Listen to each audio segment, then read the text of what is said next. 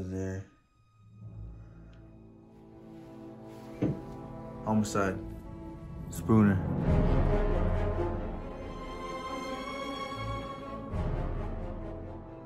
Good to see you again, son. Hello, Chef. Everything that follows is a result of what you see here. Is there something you want to tell me? I'm sorry, my responses are limited. You must ask the right questions. Why did you choose me? I trust your judgment. Normally, you wouldn't hire someone with no experience. But then our interactions have never been entirely normal. Wouldn't you agree? You got that right. Is there something you want to tell me? I'm sorry, my responses are limited. You must ask the right questions. Why did you choose me? That, detective, is the right question.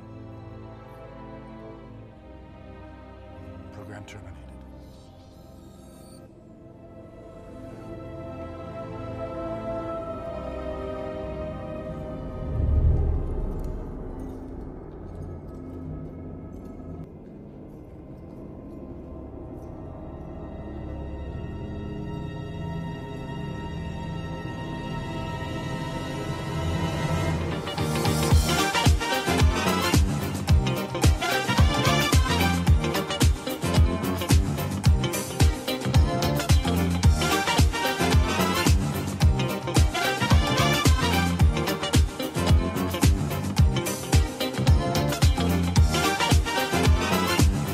First of all, we're going to name all the ingredients that we're going to need right now. We're going to need about a pound and a half of ground beef right here.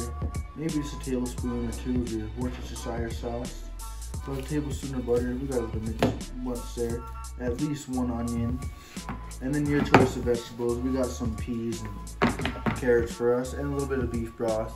We're going to be using potatoes too. And that's going to cut to our next step is boiling potatoes. Now after we went over all the ingredients, now our first step, potatoes. Now before we boil and cut them, we have to peel them. Now let's go to our chef, Trace, for some tips on that. Okay, now the first step to peeling a good potato is a nice long stroke. You need to get all the way down that base of the skin and be able to peel it all the way down to the starch that's in the middle, like this. Got a good nice long cut that went almost all the way down the length of that potato. So you gotta do almost every time. That's a good, I'm pretty sure Gordon Ramsay peels towards himself. well, you know how we roll here. Gordon Ramsay ain't What do you have to say about that, Seth? I'd say to each his own. Every chef has their own techniques in the kitchen. For me, it's just getting the job done. Staying consistent with everything. So how many potatoes does this recipe call for? Usually I'd use about 3 large potatoes, but in this instance, 6 medium potatoes or 5. We'll get the job done. Well, for me, I like to get a good feel on the blade. For me, it's just a simple finger right there. It gives me enough support to come down and cut evenly most times. And with potato, it's just a simple cut right there. So I'm just gonna go easy 1. 1, 2 real quick. Easy enough, and then just straight down again. Right down. Just gonna cut it in a simple cube. Just give us a little bit of a better boil with it. Do the same thing over here. Slide it right through, nice and easy. Get 2, boom.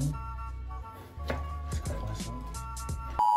All right, now we're gonna be cutting the onion up, getting it chunked out to be able to be put in the pie. We're getting the skin off. Now you're gonna wanna make sure and cut these fuzzies off the end of this onion. And just to do that, you're gonna just wanna saw that off like that. And you're gonna want to do the same on the other side. Nice little right there, get that off. Now, slice these onions. There's a good trick I learned. Hold on, my eyes are starting to water. Yeah. Good trick you learned from what? This thing up here? This thing up here. This is my secret that I learned from, you know, Yourself? This thing up here. Alright, so Trace, how long have you been a culinary chef? I've been a culinary chef for about 0 years now. Because for one, I never went to culinary school, and two, a great chef learns from this thing here. And This is my sous chef. You'll see what. All right, so we got Seth taking over right here, and as you can see by his cutting process, really slow. Yeah, what would you say? How many onions do you think you've cut in your lifetime?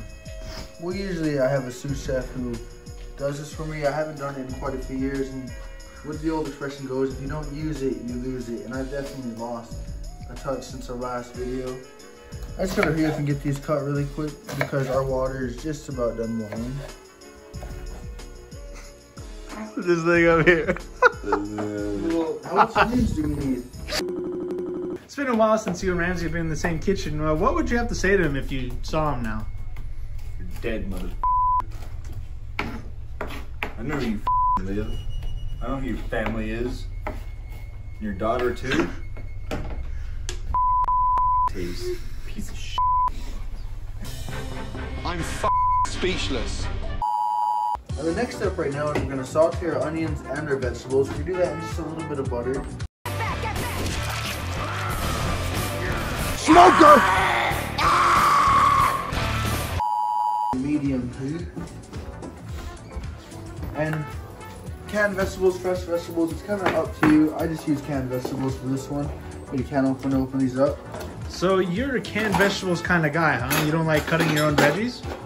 It usually depends. When it's something like this, I would like to have fresh vegetables, but in the budget for this past year, we haven't really done much videos, so we're gonna have to make do with what we got right now.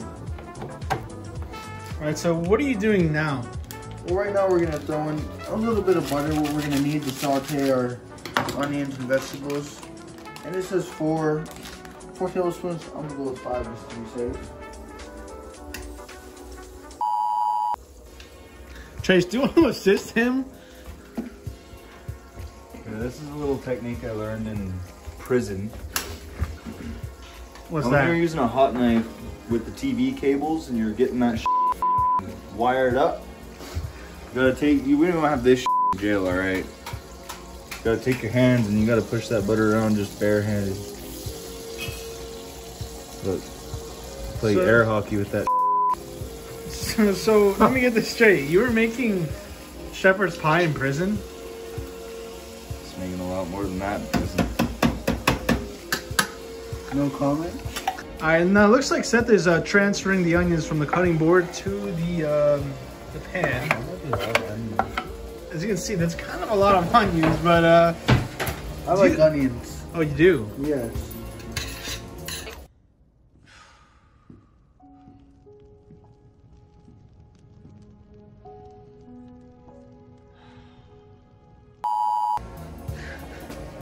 As you can see, Seth is stirring that up. Now, do you like to add any seasonings or any other type of, I don't know?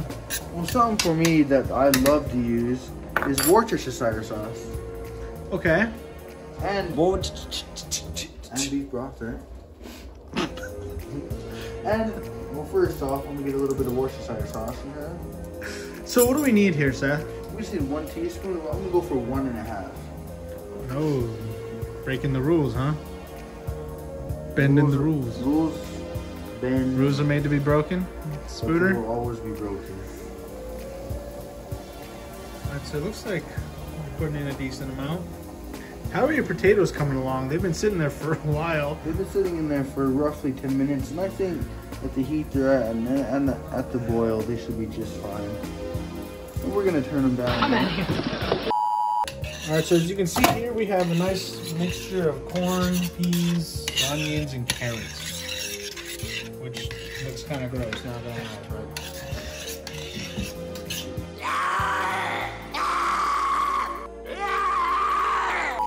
And I'm gonna do a little trick that you don't have to do, but it does give a little bit of extra flavor. I'm gonna do some powdered mashed potatoes into our sauteed vegetables right here. Why did you become a chef? Because I have a passion for food. A passion for what? For food! You're making powdered mashed potato. I didn't hear one person complain about them. Did you? What? Did you? Where's your respect What do you mean, where's my respect? for your professionalism? You are not an executive chef, let's get that right. I'd rather change my career than make it out of powdered mash. Anything you'd like to say before we go home? We need to step this mother up.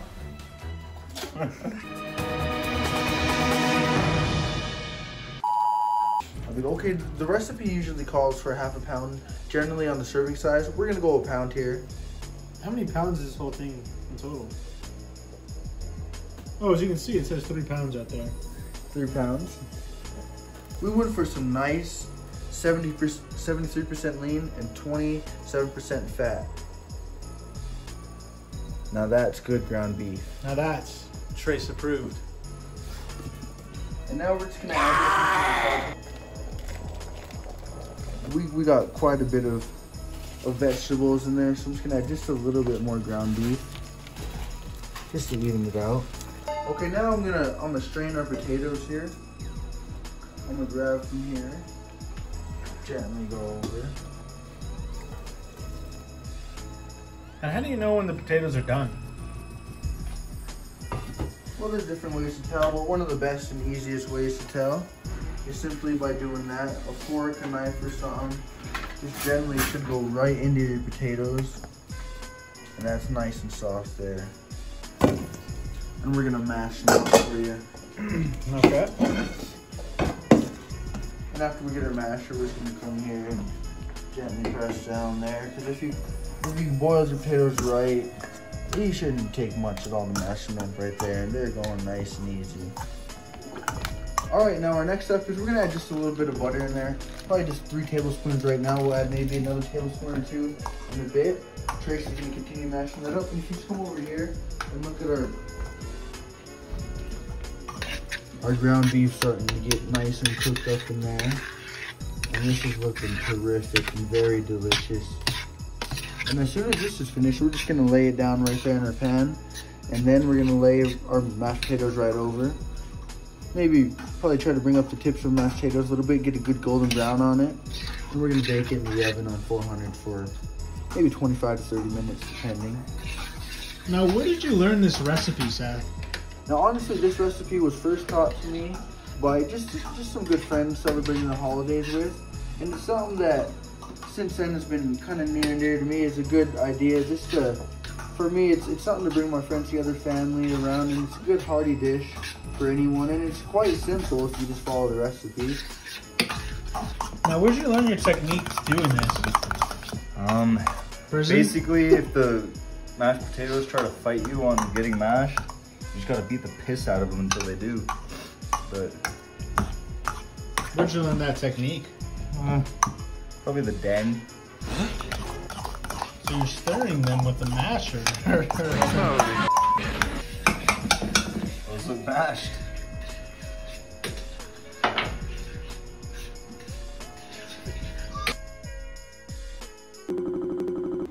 All right, guys. And what's the last step here? The last step here is now straining out whatever leftover juice we have in all of our meat here. Okay.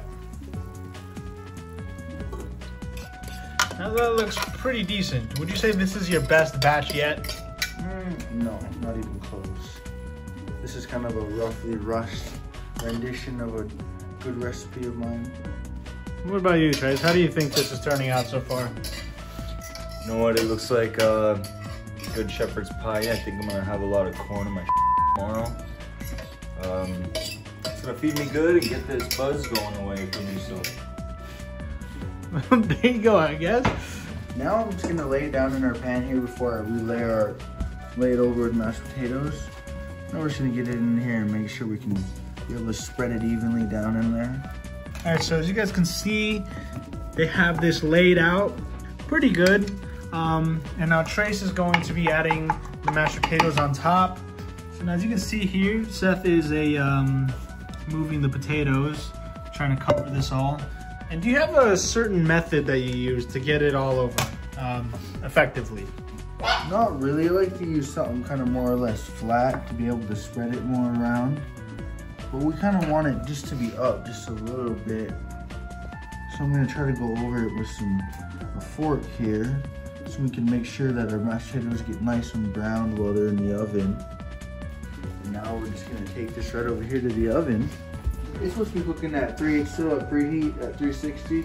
We're just gonna get it going in there right now. Boom. And how long do you let it sit in there? I'll let this sit in there since it's on there. Roughly, it should be at least 25, but I'll probably let it sit in there around 35 minutes for now. And as we wait for that to wait, I guess we can clean the kitchen up just a little bit. 8:01 p.m. All right, so it's been about 30 minutes, and we're back here. Take it out here now. Woo-wee! Give me some shepherd's pie, baby. We'll just take this right on over here.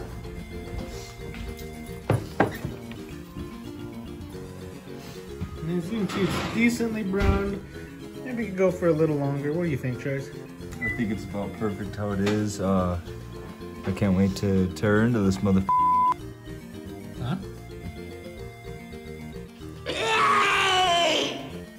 Alright, so we'll let you have the first bite of this.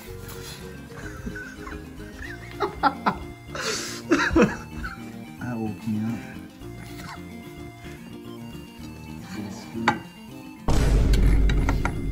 Might need a. So as you can see, the shepherd's pie came undone. We should have let it settle, actually. We should have let it cool just a little bit. It would have slowed down the particles inside the food and let it, you know, stay more solid than it would have if it was hotter, you know? Yeah, sure. No, it's the same thing. Like, if water gets cold, it turns to ice and it's hard. Did you learn that in prison? This thing up here.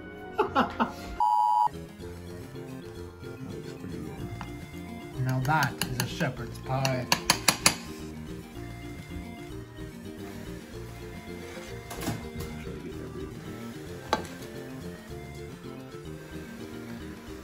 So this is gonna blow on that for about an hour. We'll be back. Okay, we get it. Try it. Do you like a repeat, like, of us just blowing? How does it taste? That's pretty good. What do you think? Not gonna lie, this is great.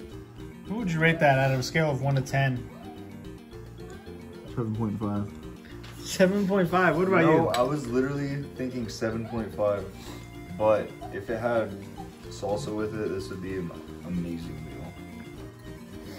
meal. So after a couple bites, it's actually pretty good. I would recommend. And I'm not one who likes peas and onions, but it actually goes pretty good in this. What do you have to say about it, Seth? Any additional comments? You think Gordon Ramsey could make one as good? His mom couldn't even come close to this. What do you think, Trace? You know what? I think Seth whipped us up a damn good Christmas special. I couldn't ask for much more.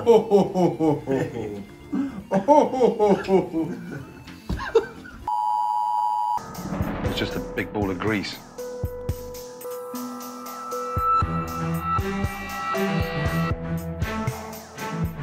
Just very, very greasy.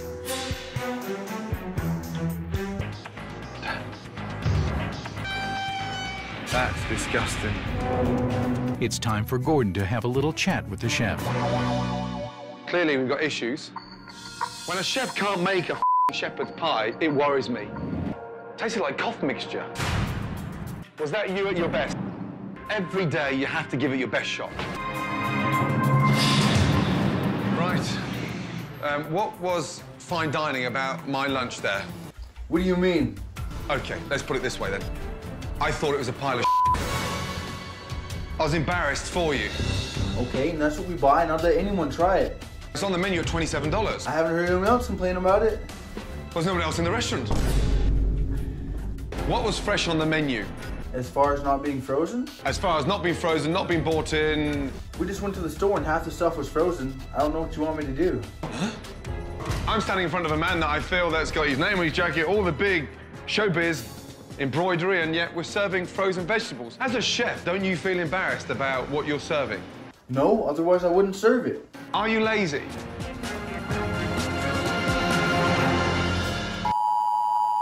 Well, all right, guys, that was our, I guess our dinner Christmas special. Anything you guys want to say before we go? Not a whole lot, besides it was a lot of fun making another video here, and we're going to be doing a lot more soon, so stay tuned. Anything you want to add, Trace? Gordon Ramsey. Alright guys, so I guess that'll do it for this episode. I appreciate you guys watching to the end. And yeah, just stay tuned for more videos, and we'll see you on the next video. Peace.